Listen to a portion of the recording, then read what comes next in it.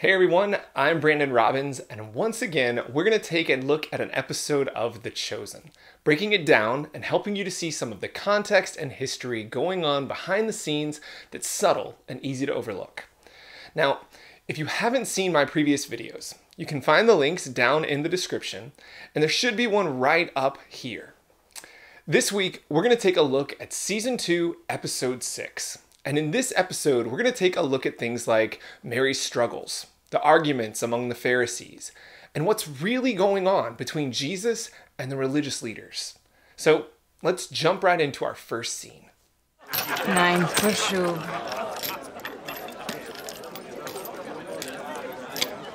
9 is too much.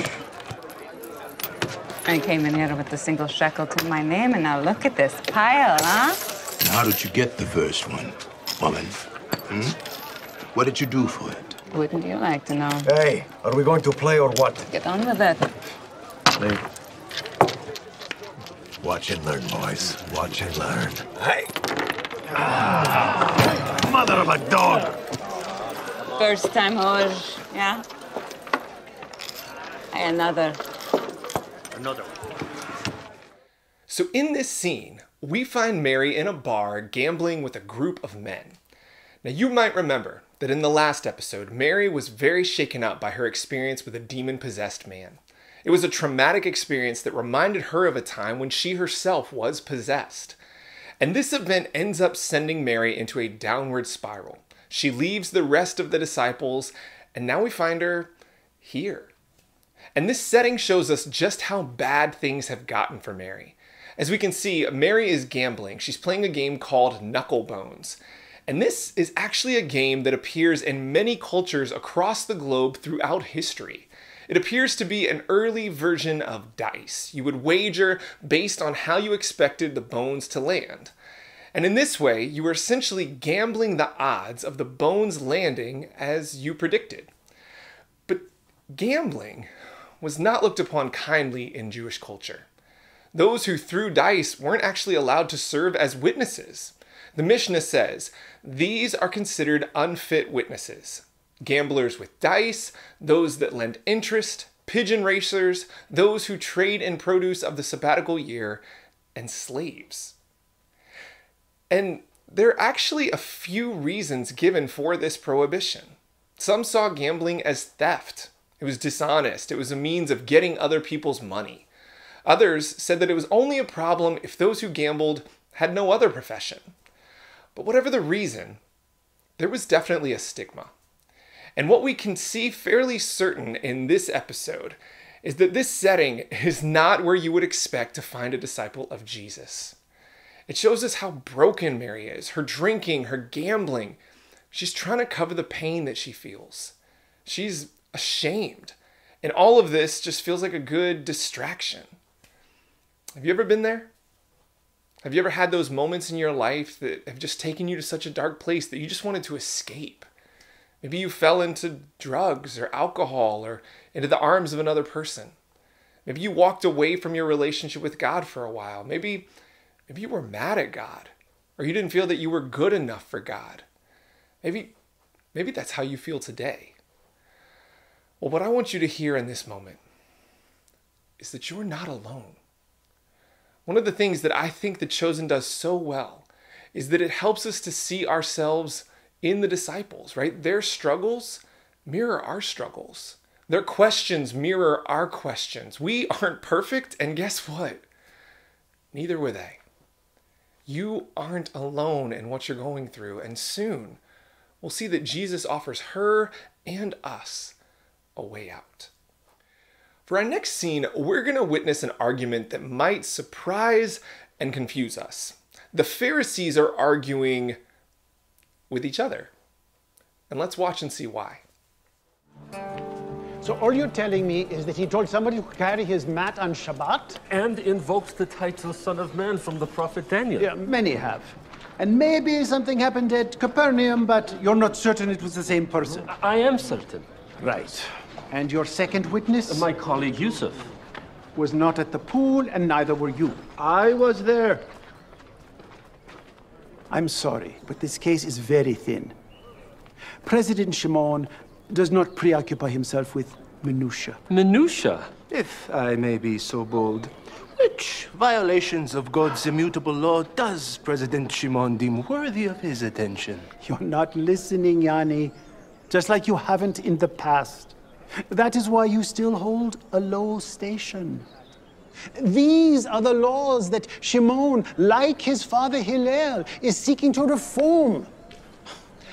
His care is for women, for widows, for the undervalued, for the vulnerable. Yours seems to be about people carrying mats on Shabbat. Blasphemy is not harmless.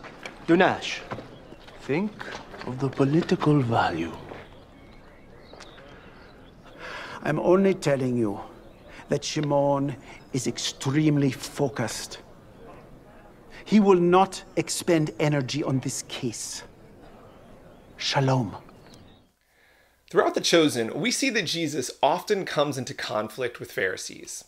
But one of the things that you may not realize is that not even all Pharisees thought alike.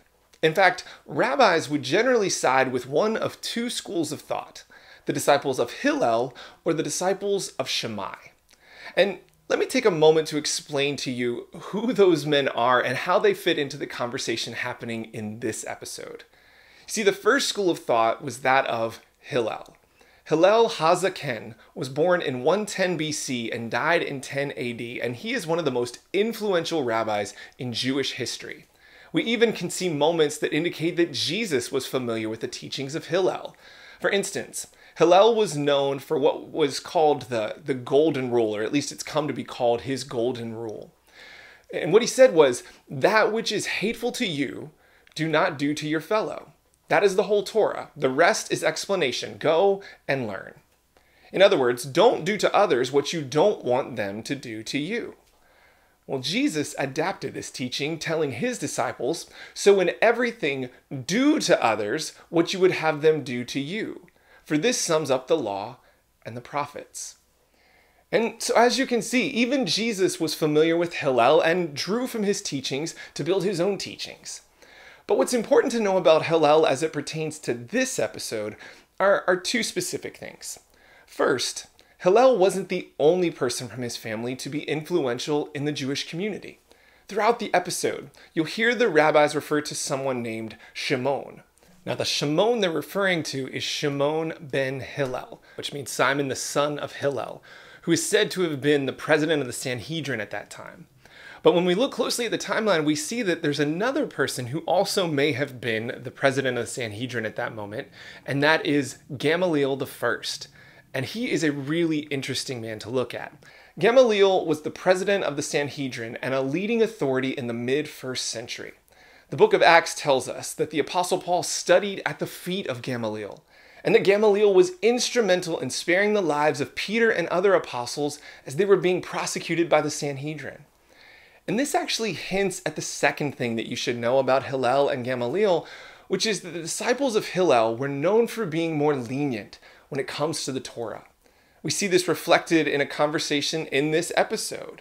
And in Matthew's gospel, Jesus actually sides with the disciples of Hillel against the disciples of Shammai in a debate about divorce. And that's because the disciples of Shammai were much more strict in their interpretation and enforcement of the Torah. There's this saying, Shammai binds and Hillel looses. In other words, it was generally understood that Shammai leaned towards tougher restrictions and requirements, and Hillel offered more leeway. And that's essentially what we're seeing in this scene, right? These Pharisees, who clearly agree with Shammai, want strict adherence to the Sabbath requirements. They don't like that accommodations are being made for Jesus. On the other hand, though, the man that they're arguing with seems to be taking the approach of Hillel. He just doesn't show as much concern for Jesus' actions. And when we realize who these people are and how they're different, it's very important for us as we read Scripture, right? It becomes very easy for us as we read the Bible to just create a caricature of the Pharisees. They become this stereotypical villain who represents the opposite of everything that Jesus stands for. But the truth is that things simply aren't that black and white. I mean, just as there are a variety of opinions within the Christian community today, people varied in their opinions back then. Some people were predisposed to receive Jesus' teachings, and others, well, they just weren't. And one thing I often find myself wondering is, where would I have fallen? What camp would I have been in? I mean, if I've been raised by a father who was a disciple of Shammai, would I have been just as upset by what Jesus was doing? And if I was raised as a disciple of Hillel, would it have been easier for me to embrace Jesus? And then I find myself asking, well, how does my upbringing impact what I believe today? And where do I need to break free of that upbringing in order to be able to witness what the Spirit is trying to do right now? Just as many rabbis would have had to do 2,000 years ago. For our next scene, we're going to look at some interactions Jesus and his disciples have at a remote synagogue. Let's watch. No Ammonite or Moabite may enter the assembly of the Lord. Even to the 10th generation, none of them may enter the assembly of the Lord forever. Because they did not meet you with bread and with water on the way. Shalom. Even to the 10th generation, none of them may enter the assembly of the Lord forever. May I see? Because they did not meet you with bread and with what? Excuse me, what are you doing? What is your name? Elam. Your friend Elam has a withered hand. Are you a healer? It is not lawful to heal on Sabbath. Which one of you who has a sheep and it falls into a pit on the Sabbath will not take hold of it and lift it out? Who are you to speak to our congregation in such a Of way? how much more value is this man than a sheep? Stop this at once. No, get back. Please. Out of the way. You have made a mockery of our little synagogue and of Torah. You will tell us your name, your lineage, your virtue, and now your disciples are doing what is not lawful to do on the Sabbath. Have you not read what David did when he was in need and was hungry?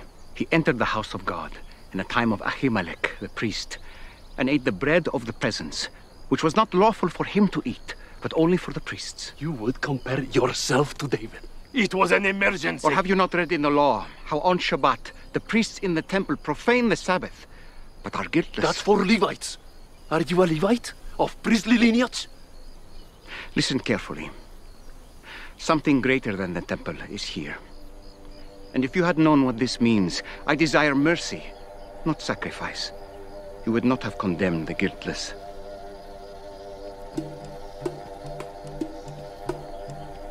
Sabbath was made for man, not man for the Sabbath.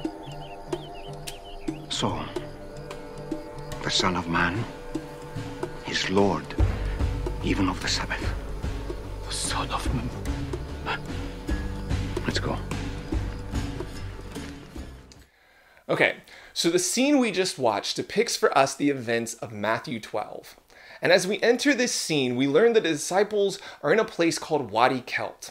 Wadi Kelt is a river valley that goes from Jerusalem to Jericho and empties into the Dead Sea. And given its prominent location, it's a place that is connected with many people and events of the Bible.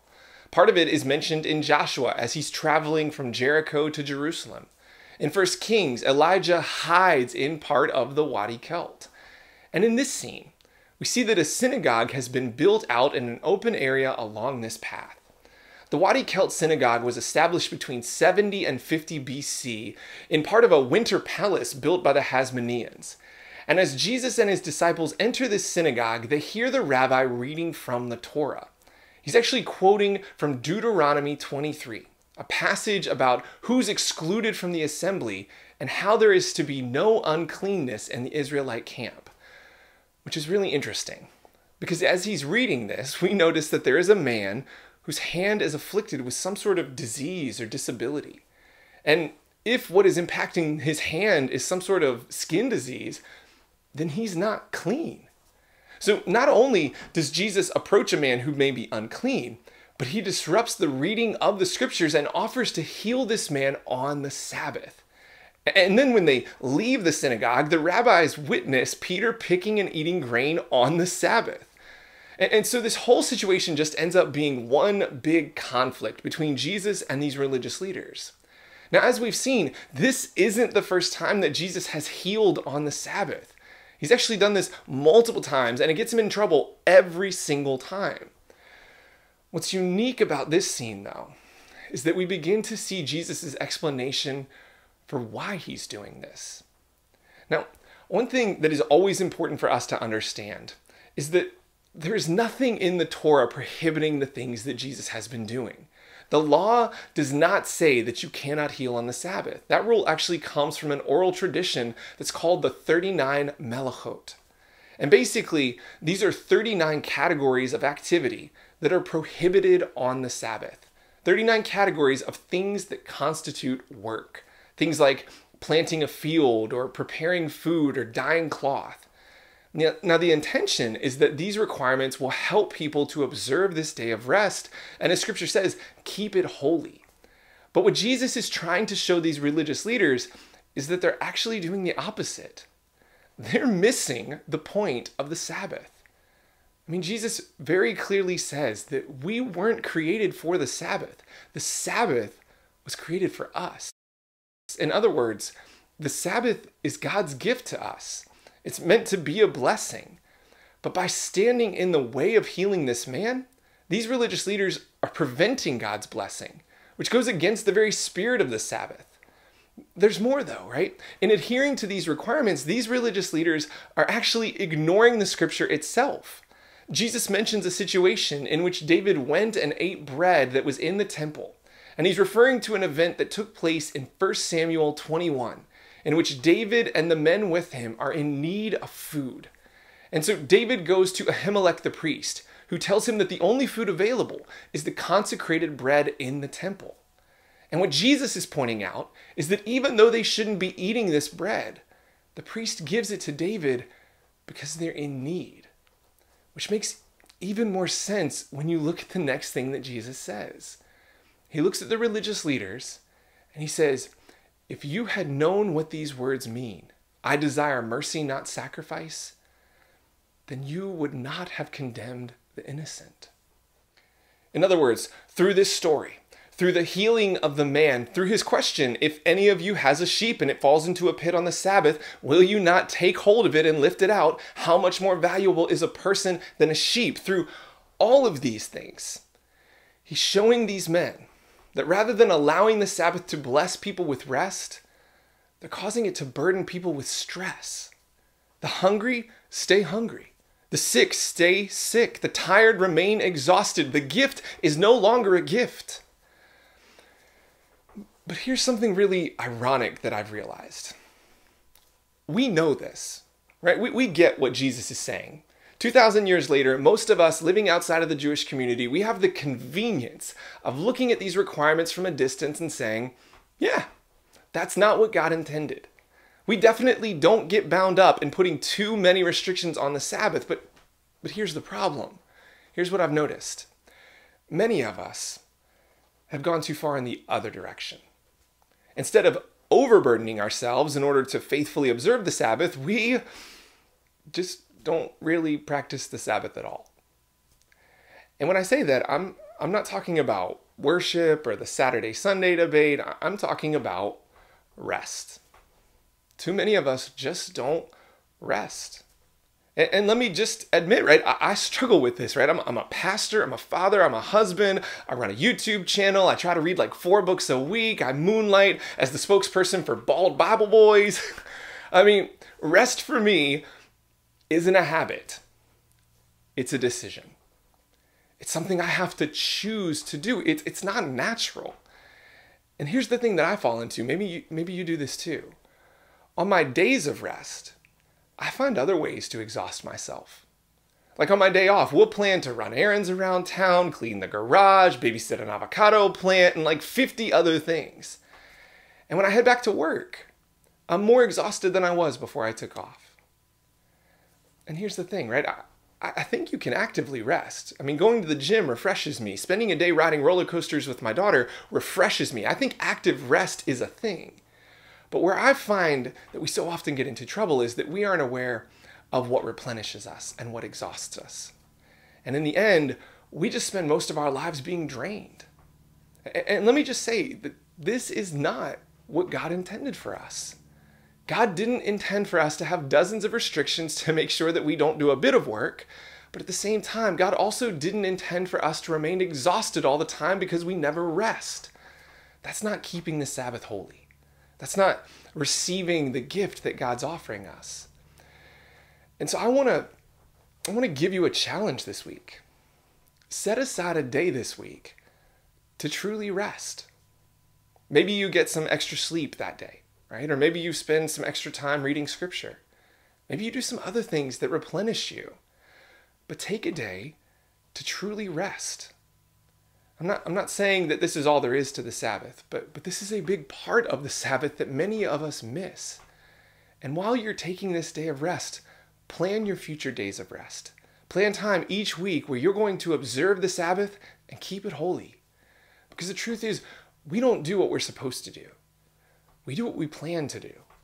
And as crazy as it sounds, one of the things that many of us need to plan to do is embrace God's gift of rest. For our final clip, we're going to look at some controversial scenes in this episode. We're going to look at Mary's struggles with her relapse, her feelings as she approaches Jesus, and how it is that she is finally reconciled with her Lord. Let's watch. Mary. I thought I was dreaming you. Can you walk? I'm not going anywhere. We have to go back. No, I can't. Come on, Mary. He told us to comfort you. No, no. He already fixed me once. And I broke again. I'm so ashamed. You redeemed me and I just threw it all away. Well, that's not much of a redemption if it can be lost in a day, is it? I owe you everything. But I just don't think I can do it. Do what? Live up to it. Repay you. How could I leave? How could I go back to the place I was? And I didn't even come back on my own.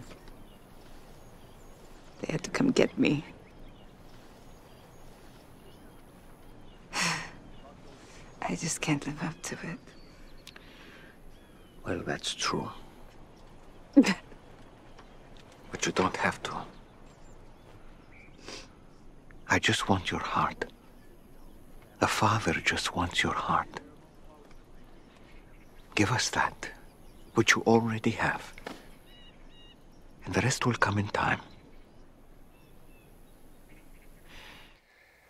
As I said earlier, the scenes we just watched, and really the whole story of Mary in this episode, has sparked a lot of controversy. I mean, the response to this was so strong that Dallas Jenkins himself even had to address these concerns in a video. And one of the main frustrations that people have had with Mary's story in this episode was the very idea that Mary could fall back into sin. People just couldn't believe that if Mary had been healed by Jesus, she could ever revert to her old ways, especially if she was so close to Jesus. So what does Scripture say about this? The Scripture suggests that when we give our lives to Jesus, we never fall back into our old ways. And if we do fall back into sin, does that mean that maybe our salvation wasn't real? What do we do with the fact that Jesus tells the people that he's healed to go and sin no more? How do we handle verses like John 10:28, where Jesus says, I give them eternal life, and they shall never perish. No one will snatch them out of my hand. I mean, that sure sounds like a promise that we'll never fall back into sin. But this is where I think it's really important for us to take a step back and look at the whole of Scripture and the whole of Jesus' message. You see, when we do this, when we look at the entirety of Scripture, what we really see is a story of people constantly struggling with sin. I mean, just look at the Exodus story. For 400 years, the Israelite people cried out to be freed from slavery. And so God frees them in big ways. God makes God's presence very, very obvious. But what happens as soon as the people are free? They start to doubt God, and they begin to worship a golden idol. I mean, if anyone should be convinced and transformed, it is this group of people. These people were standing with one of the most important prophets in Jewish history, Moses. They were at the foot of a mountain where God's presence dwelled. They were freed after plagues and miracles. They had no excuse to backslide. But they're proof that no matter how amazing the transformation, no matter how close we are to God, this is something that can happen to all of us. We see it with David, who sinned even though he was a man after God's own heart. We see it with Peter, who denied Jesus after promising to die for him. And we see it in the early churches, who came to Christ through the ministry of Paul and then fell into a variety of sins. And of course, we see it in our own lives. I mean, I've been following Christ for over 20 years. I've devoted my whole life to him, and I still struggle. I've watched people who love Jesus with every ounce of who they are go through awful seasons of temptation and struggle and sin. We are constantly fighting our demons, our temptations, the parts of us that are weak and broken. And what I think is so important to remember is how Paul describes salvation. Paul doesn't just say that we are saved. Paul says, "For the message of the cross is foolishness to those who are perishing, but to those who are being saved, it is the power of God." Salvation isn't just a moment. Salvation is a process. It's something that happens our entire lives. There may be a moment when we give our lives to Christ, when we embrace him as our Lord and Savior, but the rest of our lives, we are being saved. We are being molded into his image. We are growing in our love for him. And this is what Mary is going through. Mary never stopped loving Jesus. She never stopped believing that he was the Messiah, but she walked away from him. She stepped away from that relationship. And maybe that's how some of you feel today. You've walked away from your relationship with Jesus. Maybe you were mad at God. Maybe you fell into sin. Maybe you were in a really dark place, but you walked away. You tried to save yourself. You tried to distract yourself. But you know that this isn't where you want to be. And what I want you to see in this episode are several really important things that happen to Mary. I mean, the first thing is that Mary is reconnected to Jesus through relationship. Matthew and Simon go to find her. They bring her back. They are her family, and they don't want her to be separated from Jesus. And if you've got people in your life who are trying to reach you, but you're pushing them away, I want you to see Mary's response. She lets them lead her back to Jesus. She may not want to go, but she lets them lead her back. And if you're someone who knows someone who's lost right now, I want you to realize that God may be calling upon you to help bring them back to Jesus. The second thing we see with Mary is that when Mary does return to Jesus, she repents. She confesses that she's done wrong. She admits her fears. And I love how Jesus responds and how she responds. She says, "I don't think I can do it, live up to it." And he says, "You don't have to. I just want your heart. The rest will come in time." She's worried that she's not perfect. She sees this image of who she knows she should be, and the struggle makes her feel imperfect and unworthy. And yet Jesus tells her it's not about that. It's not about her being good enough. If she were good enough, she'd be her own savior, right? It's about the fact that he is good enough. He is her savior. And then finally, the last and most important thing we see Mary do is she surrenders. She falls into Jesus' arms and she accepts his salvation all over again. And that's what Jesus is inviting us to do. If this is you, if you feel like Mary, if you've been made to feel shame, if you don't feel worthy of being Jesus' disciple, then I want you to hear Jesus' words from this episode. You don't have to be. He just wants your heart. The rest will come in time. Jesus is proof that God understands our struggles. God has been with us. God has been one of us. God is not just a God of distant judgment. God is a God of compassion. Jesus has felt our temptation, borne our sins, and risen so that we can have a new life. And I want to give you the opportunity to experience that new life today. If you're like Mary and you're feeling distant from Jesus, right? Your past has caught up with you. Your sins have gotten a hold of you.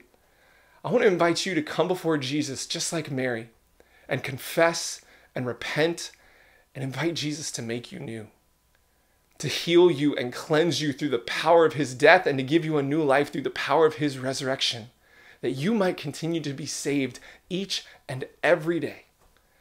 And so if this is where you are today, then I want to invite you to pray with me right now. Let's pray. Jesus, we surrender ourselves to you right now. We know that we've sinned. We know that we've walked away from you. We know that we continue to struggle each day to be the disciples that you've called us to be. But we also know that your grace is bigger than our weakness. And so we lay ourselves before you right now. We surrender our hearts to you. We confess our sins. We repent of every one of the moments that we've walked away from you, denied you, rejected you. And we ask for your forgiveness. Please give us a new life, Lord. One in which we continue to be saved by you, changed by you, and molded into your image each and every day. We pray these things in your name. Amen. Well, that's it for this week. Thank you so much for watching. If you haven't done so already, please take a moment to click that thumbs up to say that you like the video. And then, while you're down there, click that subscribe button and the bell next to it so that you hear about these videos as soon as they are released. Also, if you haven't already signed up for our monthly newsletter, then check out the description where you'll find a subscription link.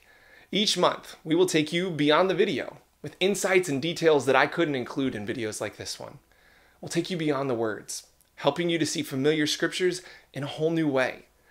And we'll take you beyond the walls, helping you to see how you can live all of this out and be a part of the mission of bringing God's kingdom here to earth. I'm really excited about this, so make sure that you check out that link and subscribe.